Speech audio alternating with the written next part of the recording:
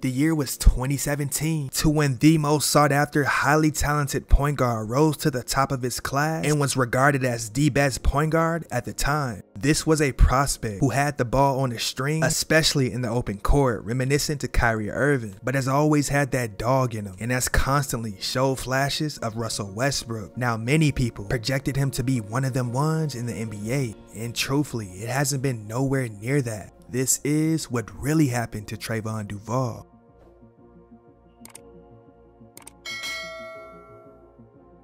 TREVON DUVAL was born on August 3rd, 1998 in Queens, New York. And while coming up in an area that always has been known to breed some of the most tough hoopers around, DUVAL would actually become inspired by his father, as he would often take him to New York City street ball courts and watch &1 mixtapes together. And from there, DUVAL would constantly emulate flashy moves into his arsenal. But it was noticeable at a young age to his family that he had something very special about him on the court, because at just the age of 5 years old, he was torching his defenders while playing 8 and under, and throughout his upbringing, there would be countless of late nights to when DUVAL's father would put him through tough workouts on the court and always criticize what he did wrong, which did result in the two jawing back at each other. That only turned into his father saying something along the lines of, "Son, listen, if you don't want to do this no more, just tell me so." And although at the moment it was just so tough to keep going, he would just take a couple breaths and resume. Times like that allowed him to thrive, especially as he got closer towards high school.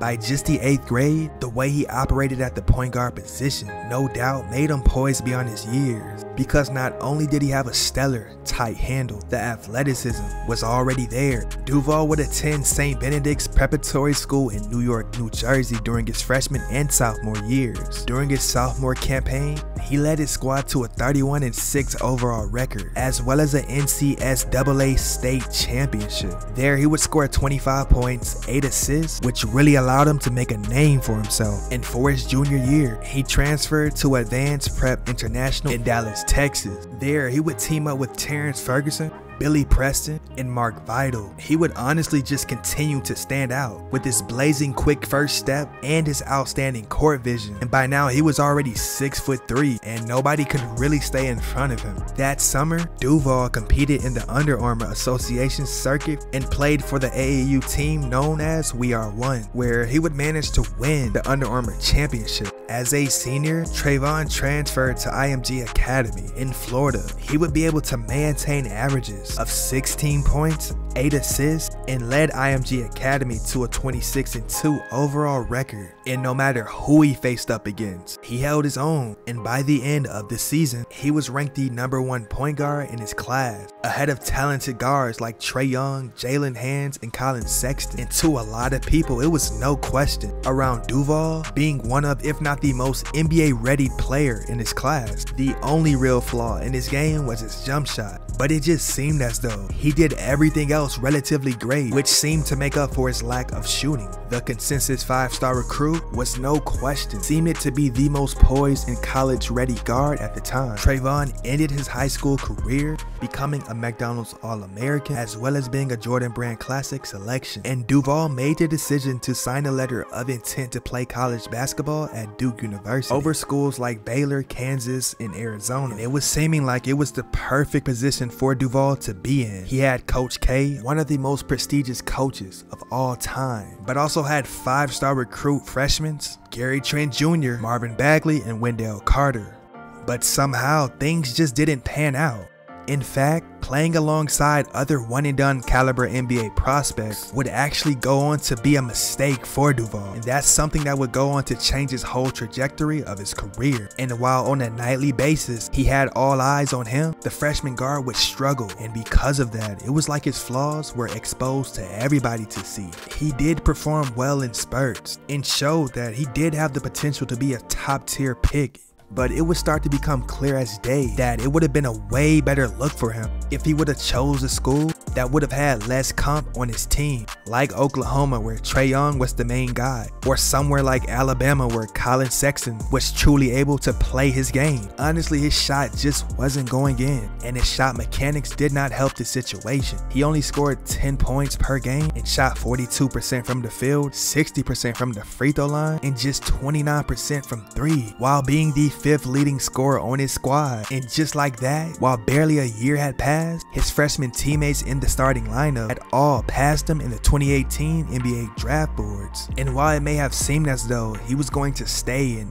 really develop his game for a second year, TREVON decided to enter his name in the draft. Now in the combine, he did have the second highest vertical. He also had massive hands, as well as having a 6'9" wingspan, but he would go on to go undrafted. Now the good thing about it all was that he had options, and quite frankly, Duval was quite surprised by all the number of teams that called him following the draft, but it only made him realize that he was still an NBA caliber talent, and before he knew it, he would be acquired by the Houston Rockets for the Summer League. And in his debut, while coming off the bench, he produced 20 points, but that would only be a high point of his stint with the Houston Rockets, because from there, he would be signed to the Milwaukee Bucks on a two-way deal, which included him playing for the G League affiliate. At this point in time, it was seeming like he could possibly be the steal of the whole entire draft.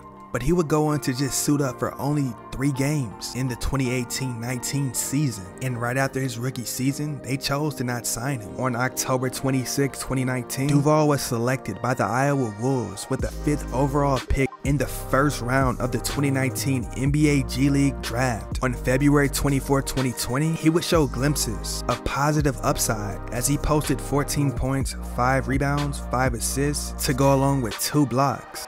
And after not getting re-signed following the season, since then he's been in and out of G League affiliates, just trying to find his way. Now after spending time on the Denver Nuggets G League affiliate, the Grand Rapids Gold, during the 22-23 season, he averaged 12 points, 4 assists, and 3 rebounds, while shooting 48% from the field, but only 24% from 3.